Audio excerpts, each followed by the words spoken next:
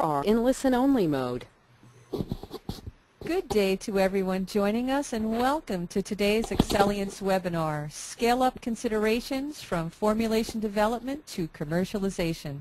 My name is Donna Papacosta, and I'll be your host for today. This seminar will run for about 45 minutes, including a Q&A session toward the end.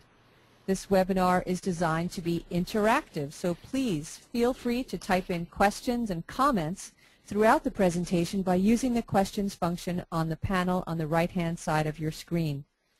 If we cannot answer your question during the allotted time period, we will send you a direct reply after the live webinar. At this time, all participants are in listen-only mode. The event will be recorded and made available for future download from the Scientific Seminar page on the Excellience website. The presentation slides will advance automatically.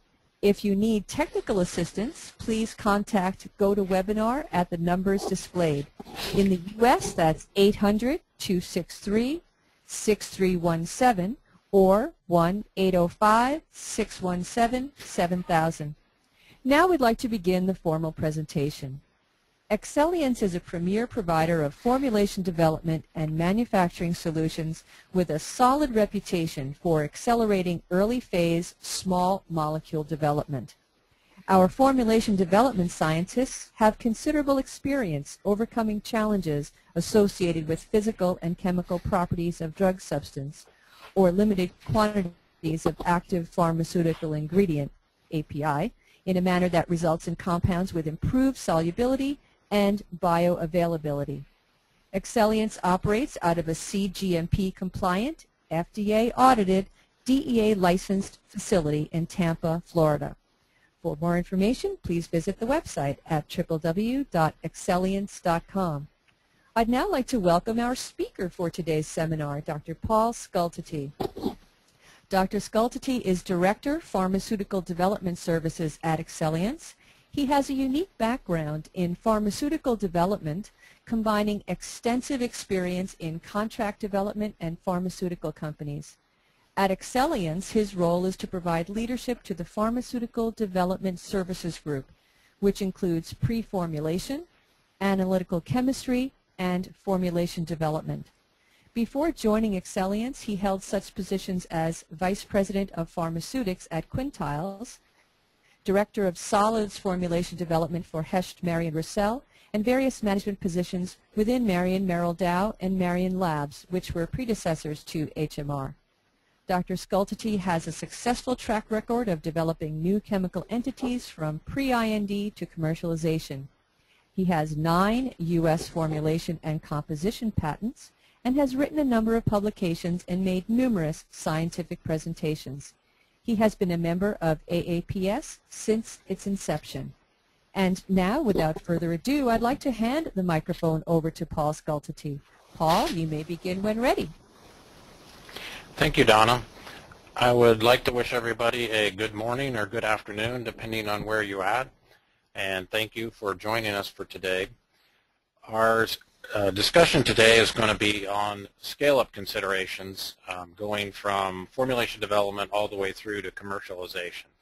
We're not going to have time today to really talk about the transfer aspect of dealing with this as well, but if you do a good job of what we talk about today during the scale-up process, the transfer process going from, let's say, the pilot plant into the commercial facility will be a very smooth and easy process.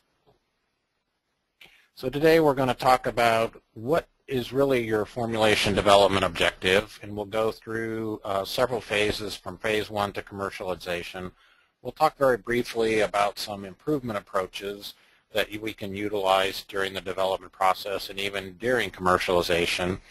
We're going to talk about understanding powders because that's very critical. If we can build a solid base when we're working with our powders from the very beginning, that again is going to make for a much smoother process when we get to large scale and when we get to commercialization. We'll talk about what do we need to consider during the scale up, and then we'll do a very brief design of experiments film coating study, a case study that we've utilized. For our product development objective, clearly we want to develop a formulation and a process that will consistently deliver a dosage form with the desired quality attributes. And we want to create a robust formulation. And a robust formulation is a formulation that is able to accommodate the typical variability that's going to be seen in our API, the excipients we use, and the manufacturing process. And we want this variability to be handled so that it doesn't affect the stability or the performance of the product. We obviously want to be able to reproducibly manufacture the same thing time and time again. And our commercialization objective is we want the manufacturing process to be very well understood. We want our commercial manufacturer people to be able to have confidence that they're going to be able to manufacture this material over and over again, and that a minor change in the API or a minor change in any of the excipients would not cause them any over concern. So we basically want the variability to be managed by the process so we can handle a variety of changes in the raw materials.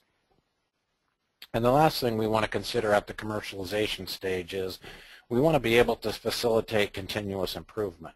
We want to be able to trend our data and show that everything is within specification and that we're not trending either one direction or another.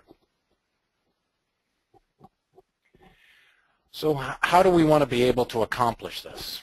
And we want to do it by being able to define our design space. And what do we mean by design space? And we'll talk about that in a little minute. But we basically want to propose our specifications for this product based on that evaluated space, so that we know if we stay within this design space that time and time again we're going to be able to produce the same product. This will give us a lot more flexibility in proposing changes excuse me, with the FDA. If we have to adjust something or we want to change something a little bit because of changes in raw materials or changes in our equipment. As long as we stay within that design space that we studied, we shouldn't have to seek prior approval. We can do a change by effect submission to the FDA. And we want this design space, again, to account for the variability that we might see in either the raw materials, the excipients, the API, and the process. And we want to periodically review this because as we manufacture this over and over again, our knowledge base is going to grow, and we want to trend the data. And if there's any failures that we see, we want to take that into account. Unfortunately, if something goes well, we don't really learn a lot from that necessarily. But if something fails, we learn a lot from that. So unfortunately, in this case, from failure could come better results. And if you look at this picture, we basically want to evaluate a much wider space than what we're actually going to be operating in. So we call that our knowledge space, something that we've studied, but we don't necessarily want to routinely manufacture in there.